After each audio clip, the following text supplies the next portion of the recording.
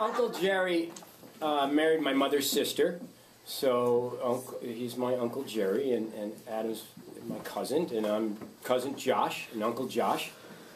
And I'd just like to say that I'd like to talk about honor, because Uncle Gerry's probably one of the most honorable human beings I've ever met. It's an honor to be his nephew, and it's hard sometimes to be proud of being a human being, or an American, or a Jew. But Uncle Gerry makes me proud to be a human being, because he is a Renaissance man. He makes me proud to be an American after going with him to see the B-52, B-24 bomber that he was a navigator on. It makes me proud to be an American. And he makes me proud to be Jewish, because, well, that goes along with being a human being, where we all have things to be proud of, but I'm proud to be Jewish because Gerry really exemplifies everything good about being Jewish. And I just feel blessed. So that's what I have to say.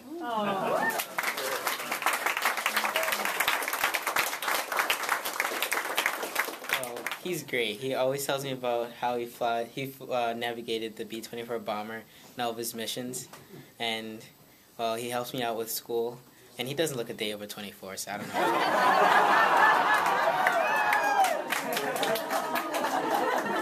It's been amazing to get to know Gerry, and I got to know him through Hosani, which is just incredible. Hosani's mom works at the home where Gerry lives, and Gerry takes an interest in everyone he meets. So he talked with her and met Hosani, and called me when Hosani talked about the school. And so I run a public charter middle school in Baltimore City where Hosani attended, and our goal. What the name is? It's called KIP, Knowledge is Power Program, and our goal is basically work with children in the inner city to help them graduate from college ultimately.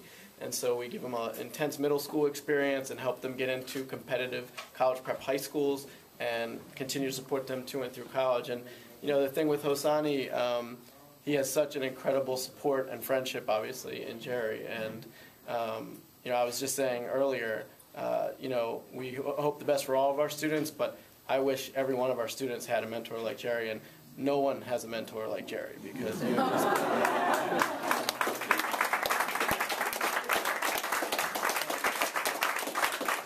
thing I'll say is just, Hosani obviously I think has been incredibly blessed, and he speaks to that by knowing Gerry, but I have as well, and I'm incredibly grateful. And I probably got, less than 1/10 of 1% of the number of clippings you've gotten out of him over the years. But I've gotten great advice from him over the years, and I just appreciate everything. Again, you've been an incredible support and mentor, so thank you. But it's been, for a librarian, this was a dream. Adam, we worked in terms of renovating the Central Library, but when he said, my dad is coming to town, and that was... For a librarian, that's just it. To meet someone like him, to talk to him about books. And he's even encouraged me to try to write.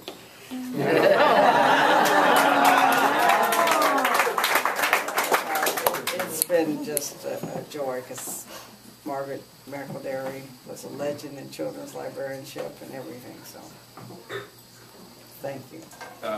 Three of the most important people in my life are here, in addition to many, many important people in my life. And only my father could actually get them to come here. So one is Kathy McCormick, the other is Ben Kishimoto and his wonderful wife Elaine, and the other is Reed Axelrod and Annie. And we all know each other from college, and we all were in Boston or around my parents around the same time. And my parents had like a club.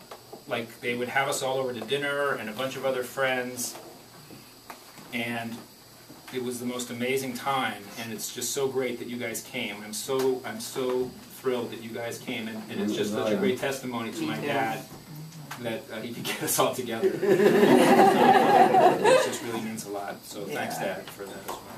I'm Gerry's nephew. Flora's my aunt. My father was my Flora's brother. And what I said in the card was, Gerry, you've got very broad shoulders, and a very big heart. You know what I mean when I say that. You came from humble beginnings to great places, one of the greats of the greatest generation, but you always had time to help and inspire other people, as this testimony indicates tonight. So God bless you.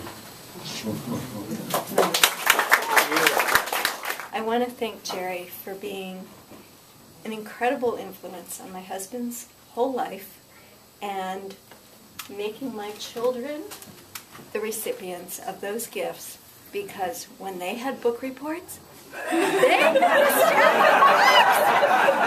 they still get clippings.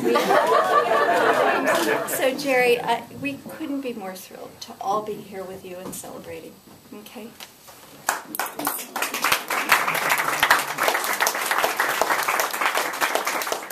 It's amazing to have a father that you can share with everybody. I mean, he's like a father to everyone he meets, and you know, that just reminds me. You know, he's just.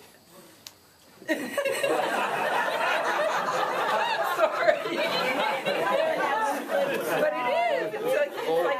It's fun to be able to share your father with everybody.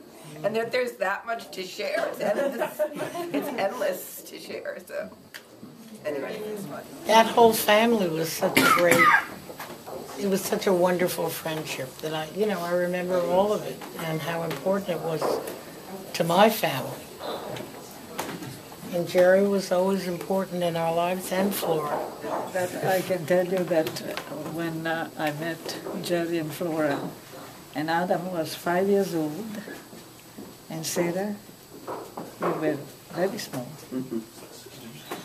And it was just immediately we felt so close. And they accepted me as long as though I had been with them as long as Albert had been. That was a long time. And the fondness has remained there, solid, fantastic. So thank you, Gerry. Oh.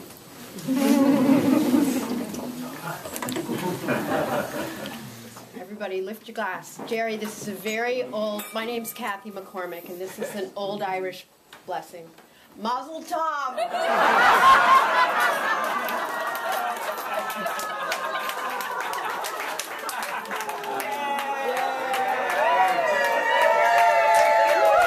So I hope you all had a chance to look at these pictures. Some old pictures of my family and my dad with my sister.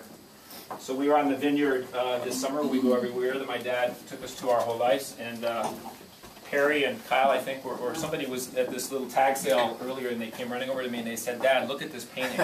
Oh. B-24 bombers. These are B-24 bombers, which, if you don't believe in karma, yesterday I stopped by Brightwood where my dad lives, and I ran into the security guy at Brightwood, and he said, "Oh, you know, by the way, there's an air show in Westminster, Maryland today, because there's a group of planes, a B-24 and a B-17. It's the only one still flying, and they fly around the country, and they're going to be at Westminster only for 2 days, yesterday and today." So today, a bunch of us got in the car and surprised my dad, and we went out there and saw the only B-24 that's still flying. This is the plane that my father, that Josh is talking about, that he flew 24 missions on, risking incredible life and limb, as well as his teammates, his crew, and his experience here. I know he counts as some of the most important experiences in his life, and he was right up here in the tip of this plane for 24 missions, leaving England and flying over the coast, the British, across the British Channel over France, and they'd be attacked by German fighters deep into Germany to drop bombs over the German military. So this will now hang over your fireplace, Dad. So thank you for that. Thank you, Gerry, for getting it off of our fireplace. It's hard to explain. I'd just like to say something. As the aging process, which we all experience in one way or another, goes on, and the hearing goes and the eyesight changes and so on.